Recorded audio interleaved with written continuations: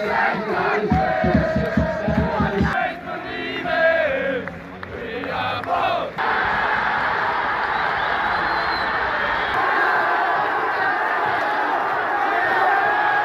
guys, welcome to Irish Footy Vlogs. Today we have another fan view, and it's Paul Fetherson. I hope I pronounced your second name right, Paul. Yeah, spot on. Obviously a Bohemians fan, we can see by the jersey, so definitely not a Rovers fan anyway. Definitely not. Sligo now, I meant. Right, so Paul, what attracted you to Bohemians? Well, Bohs were just in the family, to be honest with you. My dad would kind of be into going to big league of Ireland matches in Dublin. So mainly Bohs and Chelsea bring me to them type of games when I was younger. But my uncles and cousins are also Bohs fans, well, along with all my friends. So that's what got me involved. And how long have you supported Bohemians now at this stage? Well, like the first match I went to was 1997, so I was only 10. We went with my dad to watch Finn Harps. I don't remember much of the game, but I do remember it was absolutely freezing, and we still have the programme as a little bit of memorabilia there. But been going to Dalymount consistently now for the last 20 years. Since 2000, we've been going non-stop, week in, week out. Yeah, no, that's great. You're obviously a season ticket holder, are you? Yeah, well, just this year was my first year becoming a member, so didn't turn out great with the coronavirus, but I'm sure we'll be back at some stage. Yeah, absolutely. So obviously your first game was Finn Harps. What's your, I suppose, give us a few memories, your favourite memories supporting Bohemians, I suppose. Favourite memories, like the 4-0 win against Rovers, I suppose, would spring to mind. What else have we got there? There's plenty, like the Shellboard. Yeah. Was there another Bohemians game where they 4-1 down or something at half time? Yeah. It wasn't at the game myself now, but yeah, that's obviously one that all Bohs fans love to talk about, you know. What score was it in the end? 6-4, was it? 6-4, yeah. 4-1 up. 4-1 up, 6-4 to Bohs, yeah. Yeah, like the Shelbourne game in 2002, Bobby Ryan scored the last minute winner, which clinched the title for us at the time. So that was huge. Like that would have been my first like real memory of Bohs. I remember being in the Riverside stand as the ball was coming down the wing. I think it was Gary O'Neill had the ball on the wing. The closer he got to the box, the further down the stand I was moving. By the time the ball hit the net, I was nearly on the pitch. But that was some experience. That would have been the first time you've seen him win the title as well, wouldn't it? Yeah, well, no, 2000. Oh no, sorry, where are we? Yeah. That was 2003. So yeah. So the one before that would have been my first, obviously, because it was their first in X amount of years. I don't know how many years it was since they won it before, but yeah. They did a purple patch there, didn't they? And obviously after that, just before Keith Long came in, things were pretty bad, weren't they? Yeah, they weren't looking good at all, to be honest. Obviously, everyone knows that Bohs were more or less out of business, and it was touch and go for probably a couple of hours whether they would be still around or still in the league. And to where we are now, it's the lads that are involved running the club. They deserve like serious amount of credit because Bohs, they're in a good position at the moment, you know. I think a lot of people don't understand the context when they look at Keith Long sometimes, and they say, like, I have him personally as one of the best managers in the league. A lot of people say, but what trophies has he won? But you have to look at the context. Where were Bohs before he came in? Bohs were, as you say, they were on their knees. They were nearly relegated as well, and that might have finished them. I don't know. You'd know more yourself probably, but Keith Long has come in, and obviously the people at the club, you know, everyone deserves credit, but on the pitch, Long has definitely improved things in Bohemians slowly but surely, and he's an example of a manager that, if given time, you know, some of these young managers can do a job, like, you know, because, you know, he might have been out of a job, you know, after 3 or 4 seasons or 2 or 3 seasons at any other club. But like, leadership, he's improved things. He's good at working with players. Trevor Crowley in there with him now, who everybody says, I've talked to players as well. He's a fantastic coach. Seemed to not work as well as a manager, but as a coach, apparently he's getting serious credit there as well. Yeah, so that was highlighted about Trevor. Like, people said he wasn't a good manager as such, but if you talk to players or fans around the league, everybody knows his coaching is second to none. Keith himself, like, the job he's done there, he's an unbelievable job, and deserves every bit of credit that he gets. I personally think, not because I'm a Bohs fan, I think he is one of the best managers in the league. The work he's done, the players he's brought in, the way he's developed them. He's brought lads back from England that it wasn't working for them, and potentially going to give up football or whatever it may be. And now he has, like, lads just playing out their skins, I suppose, and it's good to see. Yeah, I'm not sure if it's that he's a good knack for bringing in players across seas that he can tell how good they are, or if it's a case of it's the coaching together that makes these players better. It's very hard to tell. He brought back Talbot, and you wouldn't have put him down as, when they signed him, you wouldn't have said that's a great signing because you didn't know him. Really, let's say Mandrew has been obviously electric as well, and there's other players. Connor Levinson's another one as well, and they've really shone in that Bohemians team. I think it was Shane Supple retired, and I think a lot of Bohs fans are saying, "What are we going to do now?" Yeah, absolutely, and I think Shane, like, I don't know whether he might have known Talbot, or there was word of that he kind of helped get him in as his replacement. So it was a good replacement. But, like, along with that, like, Keith Long, he doesn't just bring in players for the sake of it. They have to fit what he believes in. And whereas, like, other clubs might just see a player who was performing well on the pitch and they're going to re-sign them, I think Keith is a little bit more. He wants the lads to buy into what Bohs are about. As everyone knows, and probably sick of hearing people saying, they're a community-based club and they get involved with their fans and they, that kind of thing. So if you're not buying into that, you're probably no good to Bohemians. Yeah, because it's vital in this league. 3 or 4 signings could bring you into the top 3, or if they go wrong, you could be in the bottom 3. It's so close. I think this league at this minute in time that I'm looking at a lot of fans of clubs and saying there's no way they're finishing bottom or second bottom, but someone's finishing bottom or second bottom, They have to, it's even the weakest team. I couldn't even tell you now what team is the weakest in the league. I think it's very tight. I think it's very hard to call. I don't think there's much between an awful lot of clubs. I do think there's a bit of a gap at the moment, though, with Rovers and the Dock, if I'm completely honest. But after that, Bohs, Derry, and after that, it's nearly much of a muchness. 1 or 2 signings difference can make you 5th or 10th, that kind of way. But I don't disagree with you either. Like, you have Dundalk and them up there, and like, there's money involved. There's a lot more money with them 2 clubs than there is throughout the league. But the next bracket is more than just Bohs and Derry, in my opinion. I think you've Pats as well. Who else started?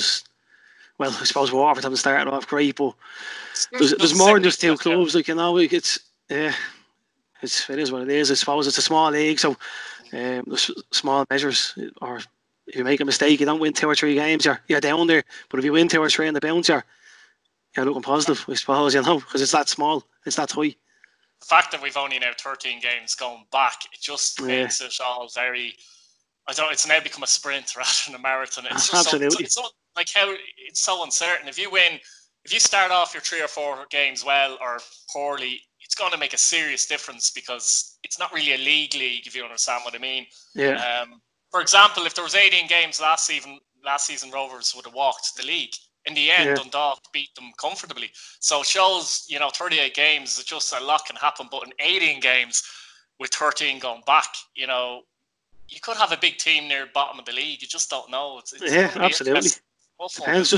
It just depends what way teams start, what way teams adapt to playing without fans. Now, we know, like, there's not tens of thousands of League of Ireland games, but the fans do make a difference. They're close to the pitch. It's the players. I'm sure the players hear everything, that kind of way. So it's going to be strange for them going back, but it is going to be. It's an absolute sprint. So whoever gets a couple of wins on the bounce, they're looking good. So. Good stuff. Right, we'll get into this now. 1 to 11. I'm looking forward to this because I had a few friends around that era who were Bohs fans, and I started supporting Pats because they were Bohs fans, believe it or not. I had this thing where I kind of wanted my own team, that kind of way. So that's why probably I didn't go with Bohs, but I started following Pats. But that was a good rivalry, and both teams had actually very good teams around 97 to 2003-ish. But looking forward to this. We'll start off with the manager anyway. Who'd you go for? Yeah, so we went with Keith Long, which is probably obvious. And I think a lot, as you said, he hasn't won a lot with Bohs, but it's the job that he's done. He stabilised the club. Not only that, we're getting results as well. So look at last season, and well, I know it's early days this season, we're still up there as well, and we'd be hoping to get Europe again. So yeah, it's key long for me. It's just the work he's done, and he's stayed consistent, and he's stayed around, and he's never really moaned about his circumstances, lack of money. He's just got on with the job, and he's done some job, to be fair. Yeah, it's very hard as well for him to build a team. Probably harder than whoever the Dock manager is, obviously Perth and Bradley at Rovers, because they have a more, when I say more professional setup, they're more professional by name, but they've more money basically. The Bohemians have. So from year to year, Long is probably going to lose more good players than, say, a Bradley or Vinnie Pertis. So he's having to deal with that as well, which is very impressive. The other impressive thing is they are kind of a part-time club, and I say kind of part-time. They're obviously named part. Yeah, I know, but they look professional, don't they? They feel professional. And I think obviously that's down to the club, but it's down to him as well. And we said earlier about the coaching team, Seth and Crowley obviously work well together. They were both players the same Pats as well back in the day as well. But yeah, definitely Keith Long's hard to argue with that, isn't it? What formation are you going with? We just went with the straightforward 4-4-2, you know. Camaro was difficult enough. I've chopped and changed, I've wrote down teams, and I've, you know, there's honourable mentions in there for players who didn't make the team, but it was difficult to pick, to be fair. I thought it would have been much easier. When I got the message on Facebook, I was saying to myself, yeah, Bohs 11, not a bother, I'll bounce that out handy enough, you know. It wasn't the case, to be fair. But it gets you thinking, it really gets you thinking. It does, yeah. And look at it and you go, geez, I'm leaving this fella out, and you know, but we'll go with goalkeeper. Goalkeeper, we went for one we spoke about earlier on, Shane Supple. Could have been Brian Murphy. Brian Murphy was unbelievable. We went, like, and this is probably controversial with other Bohs fans, but Supple was just, I felt when he came in, a lot of seniority about him. He was a leader as well, along with an unbelievable shot stopper, great all round keeper, made Ireland squads and stuff like that. So yeah, Supple for me. Disappointed to see him go. Yeah, definitely. His experience, obviously, in the double panel as well. And I don't know if working with the likes of Stephen Cluxon. I know it's a different sport, but goalkeepers still, you know, they're similar in both sports. And I wonder if working with him helped him out as well. He's never going to get into the Dublin team. No, absolutely not. So at least he could, you know, make a career out of soccer as well. And yeah, you're right. When the leadership is the first thing I would think of him. Obviously good shot stopper, but definitely I was a great leader, definitely. So on to right back. Right back we went with Derek Pender, and again look, it just comes to leadership and ownership, I suppose. But Derek Pender he's a typical captain, isn't he? He wears his heart on his sleeve every game. Again, another person sad to see go, but obviously football careers come to an end. The guts of 8 years with Bohs, and yeah, I don't think there's anyone else to slot in there. Yeah, I think with Derek Pender as well, he was one of those players that kind of almost forced himself to improve as a player. Like, he wouldn't have had, say, the technical ability that a lot of other players would have, but he was proof that hard work gets you far. He's one of those footballers. He was at was at Pats before that. I think they got him from Pats. He didn't play an awful lot of Pats. He was raw and young, you know. But over the years, he's got better, and literally has got better as he got older. I think there was another year in him, personally. But I do myself watching them. Watching them there last season. There was definitely another season left him. It'd be the 94th, 95th minute. He'd be still up to overlapping down the right wing or whatever, you know. He was great player, to be fair. Even if he stayed about to rotate with the likes of maybe Andy Lyons or something like that. His Lyons, he's got great potential, I think. But he's still learning the game, isn't he? Where Pender might have been a good He's still above Pender, so that's, I suppose, great for Bohs. No better man to take over. I think it's under 17s, is it? 17s, I think he's with now, no better man, I think, to be a mentor to the likes of those young fellas coming through, and I'm sure his coaching ability is good as well. And I wouldn't be surprised to see him manage Bohemians one day, if I'm honest. Yeah, well, that's if he wants to go down that road, I wouldn't be surprised myself. But obviously he's starting his coaching now, so yeah, possibly. So on to left back. Left back I went with Connor Powell. Myself. So that era of when we were really good, and I just always remember, like, when I was younger, actually, I used to play against him myself, and he always kind of stood out at Belleville. But 5 years with Bohs, he won it all with us as well. And there was always talk. So you have like the likes of Sean Gannon, where people talk about him every year. He probably should have went to England. That similar talk was about Connor Powell, and then he kind of just went off the radar a little bit. Went to Rovers. He went to Sweden, I think, was it, or something like that. Yeah, he went abroad. I think the funny thing is with some players, they kind of click at a club and then they start moving. Obviously, they have to move for reasons like financial reasons. A big thing in Ireland where players have to move, and a lot of players get criticised for moving to other clubs. But to be honest, they've no choice a lot of the time. Let's be honest about it; it's their careers as well, and it just has to be done sometimes. Unfortunately, doesn't it? Yeah, it does. It does indeed. Connor Powell was definitely a good choice there. Any honourable mentions at left back, or is that one of the decisions for you? It was tough. Like you have Leahy, but he wasn't there for long enough. Like he was unbelievable for Bohs, but he wasn't there long enough really. Then like there's other left backs going back through the years, but no, I think Connor Powell was just the one for me. He stuck in my head from it was that era of when I was supporting Bohs, like, or when we were winning things, I suppose. So that was it. Right, so first centre back. For centre back, I don't really. Ken O'Man, we went with. He was around the Bohs, I think 2 spells, 8 seasons thereabouts. We always remember his goal against Shells in 2003, absolute cracker. But I remember him as a young fella coming into the squad, into play for Bohs, and he was just quality from the get-go. He just had that about him. He just knew he was a good baller, and then again he was there for all that league wins and cup wins and stuff like that. So that's why I've went with Ken O'Man.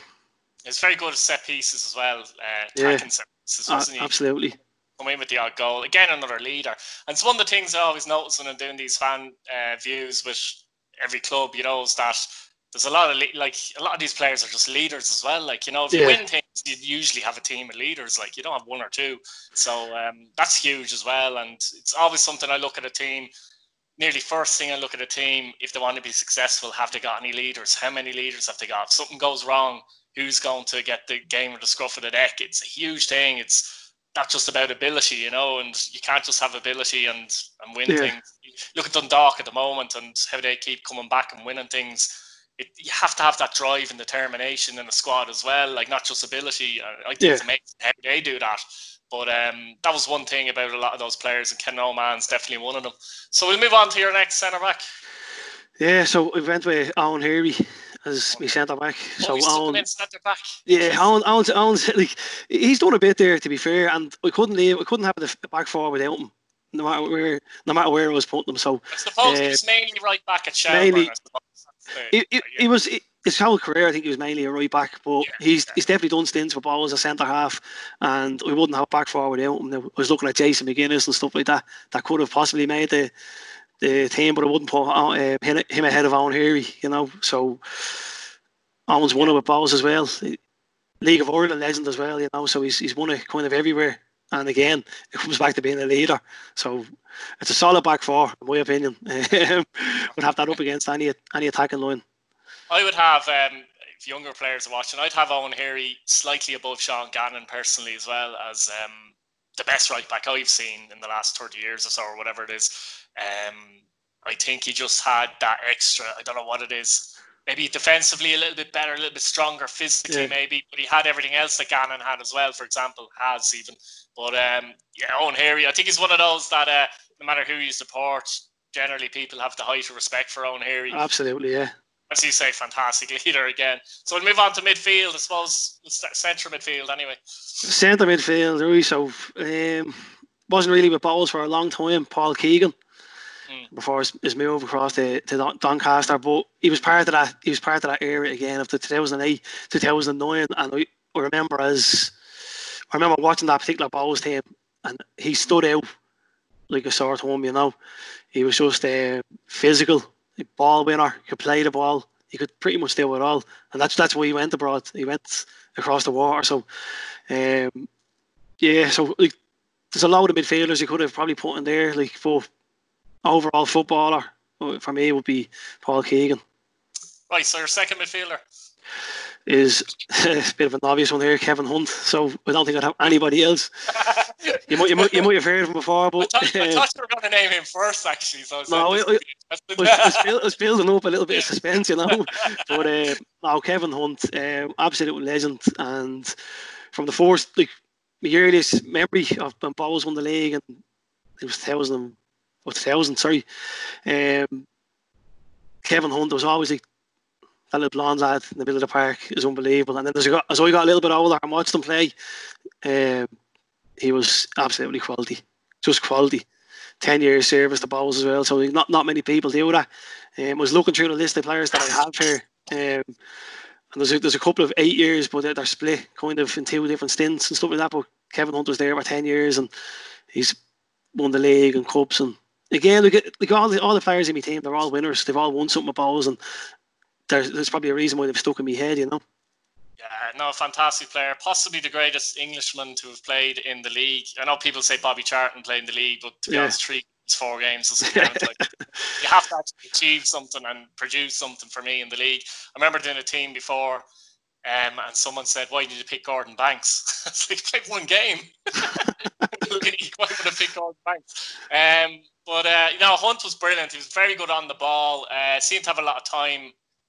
Most great midfielders always have time. I don't know what it is, but they seem to have time when they've no time. It's just unreal. And probably my favourite Bohs player of that era, I would say. Actually, there might be another one, but you might get to him later. Is there any more honourable mentions in midfield? Well, like there's a load that come to mind, but I don't, like, we have Gary Deegan. Again, wasn't there long enough when he was there. Hard as nails, you know. He's a great player, and like Bucko was around what 8 years, probably around the Bohs. I don't know. Did he there. Come back? Did he? He left and went to Bray, and done a season with Bray. Went full time. Like, it didn't work out what happened, but he's a Bohs man through and through. You know, there's no doubt on that. I suppose the list is endless of good midfielders in there, but they're the two I went with. It'll get people talking, I'm sure. Like, there's other two, probably another one. Kevin Hunt is going to be in everybody's team, I would imagine. So that's pretty much mine. 100%. So left midfield. Left midfield, went with Killian Brennan. Again, this might be controversial. He was unbelievable player for Bohs. Again, during that era of the. How many years was he at Bohs, if you recall? 2 stints. I wrote it down. He was 4 years. He was 4 years, 4 seasons at Bohs. Yeah. But obviously, like, players move throughout the league all the time. So go to Rovers, you know, they go to Shells. A lot of these players in my team here have went from. He actually, funnily enough, struggled at Shamrock Rovers, and I never know why. Because he came to Pats again, and then he was brilliant again. Yeah. But I don't know what happened with Shamrock Rovers. He just seemed to struggle there. But it's hard to believe how or why, or I don't know. You don't know what way they were set up. I can't remember. You know, that far back. But yeah, he was a wonderful footballer. He had a wonderful left foot. Absolutely. And everything seemed easy to him. He looked like a player that didn't make an effort, if you know what I mean. Yeah, it was effortless to him. Effortless, yeah, exactly. Just set pieces were quality. He looked. Sometimes you might think he's looking casual on the ball, but he could do stuff that other players in the park couldn't do. You know, no, I think he deserves that spot there. To be fair. Yeah, it's hard to argue with that. Any other honourable mentions there? Didn't really look too much into it, to be honest. He was the first that came to mind, and I just left it at that. So, Paul, we had a bit of a collapse there, so we'll get on to right mid. Yeah, so right mid, I went for Bobby Ryan again, just because he was with Bohs for 2 seasons. He scored that crucial goal against Shelbourne that clinched us the title, more or less. You can't beat a last-minute winner, you know, and when it's so significant, then it means something. That's why he's always kind of stuck in my head, Bobby Ryan. He was a smashing player when he was with Bohs. He was just absolute quality. Tricky. Exactly. Small, tricky, balanced. He actually lives out in my neck of the woods. I think he's from Limerick, but he lives out in Ashburn. I'm pretty sure he does anyway, because I see him every few weeks, so he must do. But yeah, Limerick man as well. Played with Shelbourne as well. I think he might play with point as well. But as you say, tricky winger. balance, small, but one of those that's very hard to mark, isn't he? So Yeah, did you have any other? No, go on. Yeah. No, he was someone that like always stuck in my mind as being he was always direct and probably one of the first wingers at Bohs that we can remember that was always direct and always having a go at players. Yeah, I didn't really look too much into me right mids either. To be honest, he cemented that place down for me because that goal obviously meant a lot, you know. Exactly. Strikers, they picked themselves, to be honest. Jason Bourne and Glenn Crowe. I was just going to say you couldn't have picked a formation with one man up front. No, I wouldn't have been able to. Like, to be honest, I nearly started from the top back towards the goalkeeper.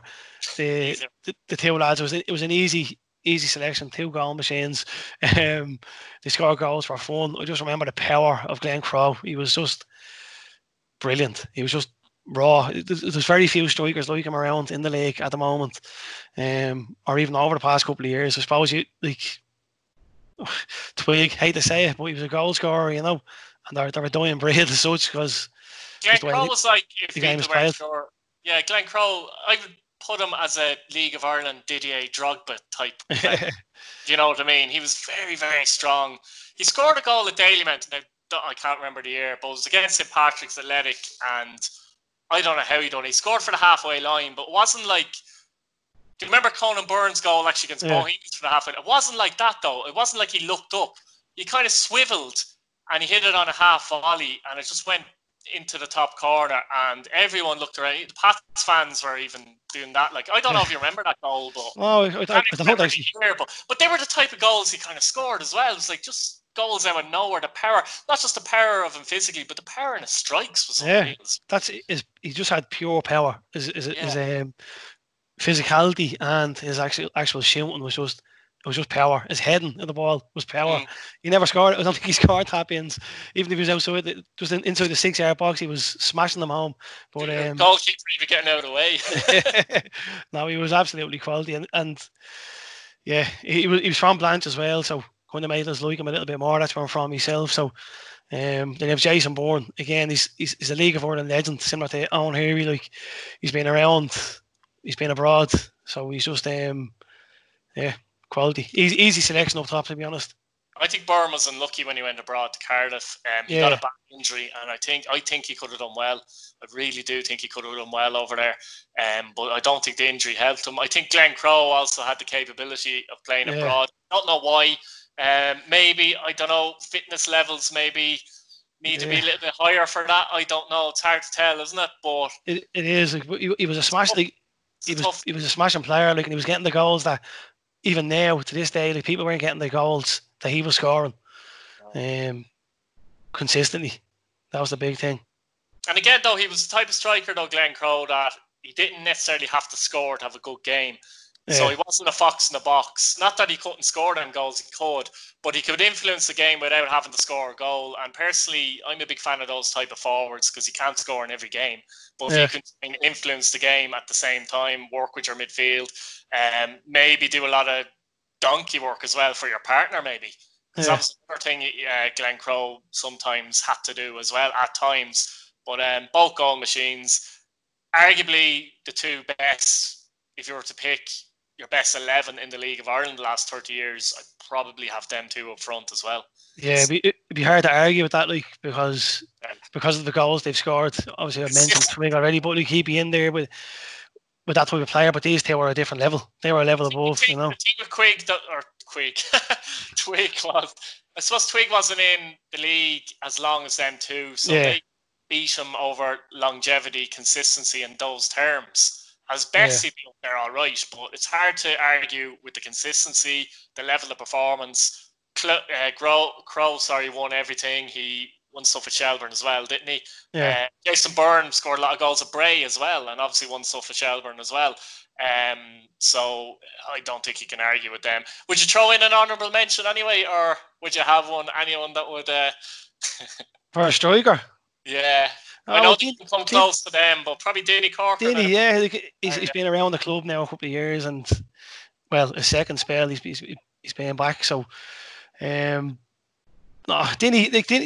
he wears his heart in his sleeve. He gives 110%, but he's just not at the level of those boys. Unfortunately for Bohs, but he does get goals. You can't argue with that. He has improved though, hasn't he? He's literally again another player that maybe was going around for a few years. Yeah. Doing an awful lot, but he's improved as he's got older. I do think that current Bohs squad at the moment, he is important to them. If they can get him fit and he plays up front, because they have a lot of very young players, and I think he's taken up the leadership mantle very, very well actually when he's been able to play. I do think he was a loss when he got injured as well, because definitely not too sure about the other strikers personally. Glenn McCauley's very young. So you just don't know. It can take time with a Glenn McCauley, because Corcoran was young before and was going around as well, and it's difficult to tell. Andre Wright has his moments, but I don't think he offers what Denny Corcoran offers, to be honest with you. No, definitely not. Hopefully Glenn McCauley will come good for us, but I suppose time will tell about that. But why did it not work at Pats? You know, I'd like to know. He's held in high regard, so we'll see what happens. Glenn, though, he missed a lot of. He done a lot of good work, but he missed a lot of what you would call easy chances. Seems to lack composure. However, he gets into good positions. So if you can somehow find that in his game, suddenly then a striker can go like that. And you've seen strikers have been at 3 or 4 different clubs and nothing's happened for them, and suddenly it just clicks. And I think age comes into that as well. There's something in him, though. There's definitely something in Glenn McCauley. Whether it can. And if it doesn't happen for a Bohs, I'd be worried, because we talked earlier about the coaching team at Bohs, how to get the best out of young players. And if they can't get a tune out of him, I'd be worried about him then. Yeah, no, I do agree with that as well. He's at the best place probably for his career at the moment. Like, it could kick off from him. He could start banging in a couple of goals, and then that'll be it. As you said, 1 or 2 goals, bring the confidence up, and he could be flying. But even with Andre Wright as well, he's got a few goals for us. He puts a shift in, and he's a good player to have there, to be fair. I've no arguments with our striking options. No, we can't. Yeah, that's to be honest with you, that's a great team. I'd love people to get down in the comments if they have any different opinions or whatever. I'm sure people will have an opinion, but to be honest, there's not much you could really argue with it. So obviously 1 or 2 positions people have different, but overall, you can't really argue that team. It's a great team, and great having you on, Paul. Appreciate it. Yeah, cheers, Keith. Good talking to you, mate.